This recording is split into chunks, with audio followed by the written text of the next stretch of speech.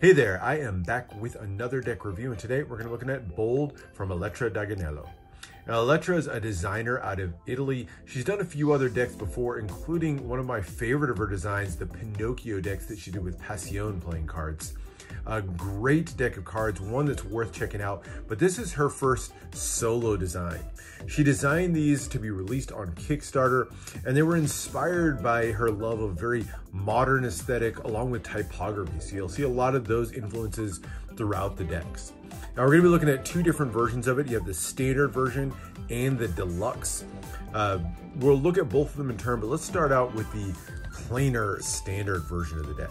Now it's done on a glossy finish tuck, very similar feel to what you find like with a bicycle deck that you get at retail. No embossing or foiling of any sort, and it's just done on a white tuck with a black and orange design.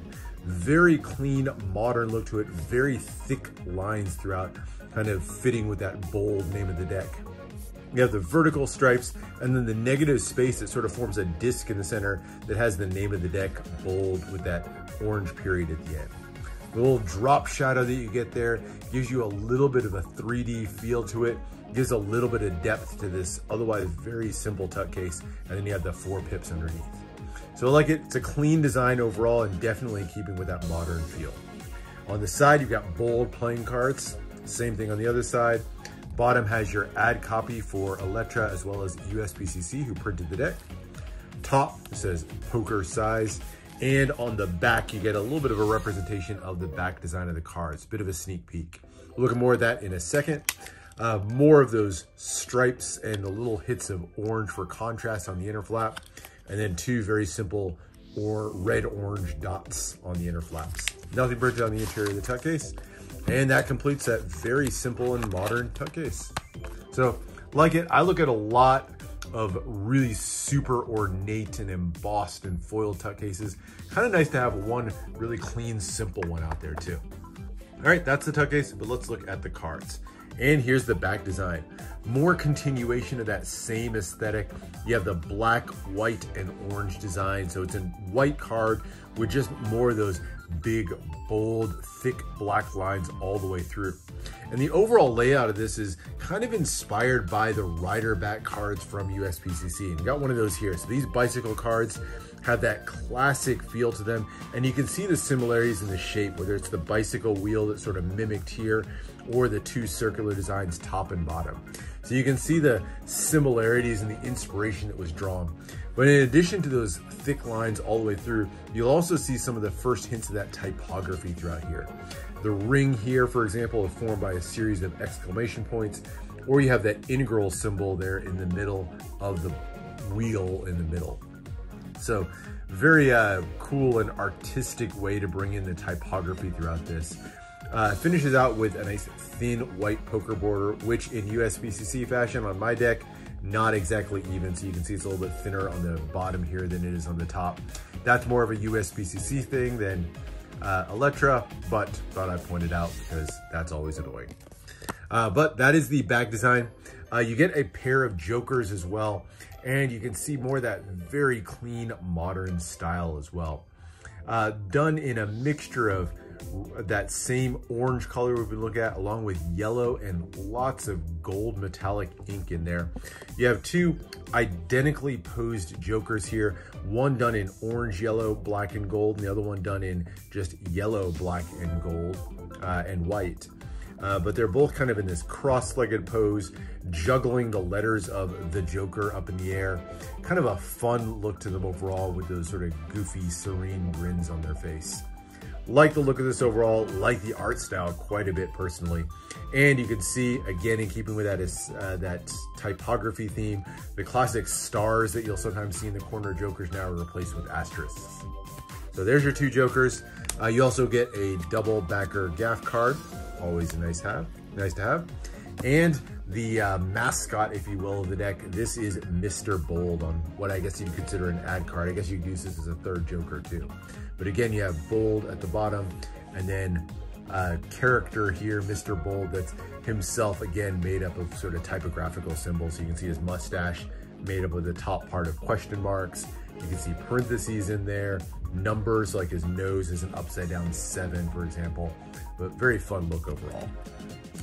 All right, ace of spades, the power ace of the deck, has that same large black stripes and then the negative space creating that spade pit. It's a really cool effect to it overall. I love the use of like negative space shapes. I think it's a really clean look overall. Bold playing cards and Elettra's name there at the bottom. And then a fairly classic, easily readable, but modernized feel to the pip and index in the corner. So you get that custom pip and a nice clean font on the index. So that's your ace of spades. The other 3 aces are not as dramatic as the ace of spades, but do have a really fun understated feel to them all. You get the larger pip in the center of each one of them, custom pip on each one of them, and then the simple typographical symbol underneath.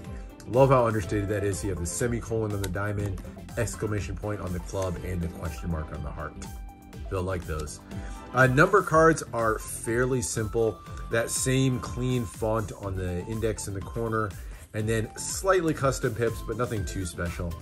Black cards are your classic black, and then your traditionally red cards are more that reddish orange color that we've seen throughout the rest of the deck. So pretty simple and very consistent color scheme throughout this. So through the hearts real quick, and that is your number cards. So not bad on those. And then you get to the quartz. Now, just like the back design being inspired by Bicycle, the quartz themselves are definitely inspired by Bicycle, but they're completely redrawn.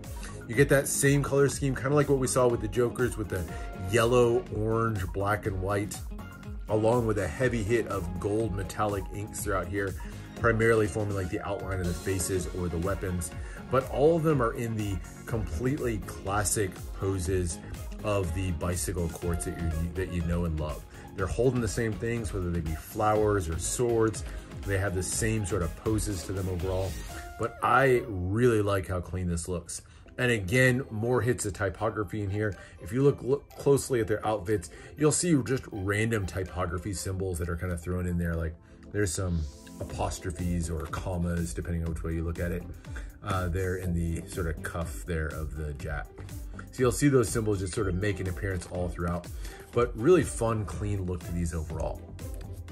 So there's your diamond quartz, and then into your clubs.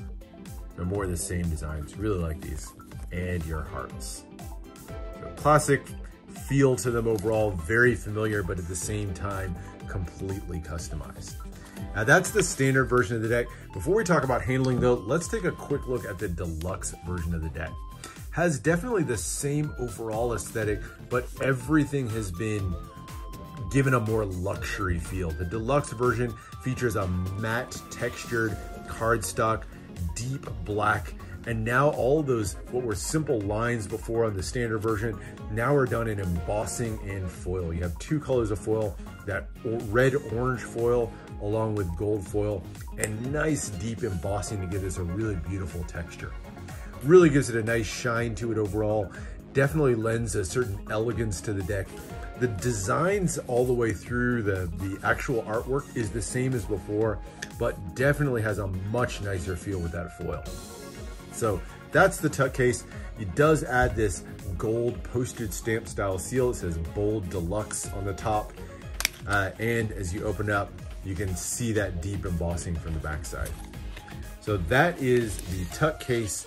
Really like what was done to sort of amp that up. And the cards similarly were given a little bit of a luxury treatment. The back design features a little bit more color to it, a little bit more gold. So now you get lots of that gold metallic all the way through. Does still have the white poker border around the edge, the only bit of the white that's still showing, but that black background, the gold metallic ink really sort of amps this up from the standard version.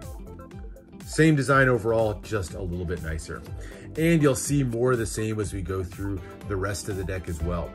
All the cards have the same basic design, but they're given that extra hit of gold metallic. So now that gold sort of halo around the Jokers, gold metallics added to the Ace of Spades, gold outlines on the number cards, just all sorts of little hits of extra metallic ink throughout the deck. The court cards are all also given a metallic treatment. Now they're given this frame or this background of the metallic ink as well, which gives them just that extra hit to them overall. So really nice look to these. Love the extra touches to really distinguish that deluxe version of the deck. Definitely delivered on that promise. So that is the deck. Those are the cards. As far as handling, these are kind of on a regular sort of retail feeling stock from USPCC. So they're gonna feel a lot like a bicycle deck, not a super thin or crushed stock, but nice slippery feel to them overall. Very smooth for fanning. So these are gonna handle, like I said, like any deck that you've used before if you've opened up a bicycle deck. Big fan of how they handle. Wish the registration was a little bit better, but overall, I don't think you'll be disappointed with the handling. As far as uses, look, this would be a great deck to break out and use for gameplay if you have modern art fans in your life. Just something a little bit classy, elegant, modern feeling compared to your regular bicycle deck. I think it'd be great for that. Definitely handles well enough and has a design aesthetic that would look great in cardistry as well. So for me, deck you should break out, deck you should use. Gameplay, magic, cardistry, anything like that. Really gonna be a great deck for that. But that's it. That is the look at Bold from Elettra Deganello. Hope you enjoyed this look. Make sure to subscribe for more deck reviews and unboxing if you like what you see here. And I'll see you for the next one.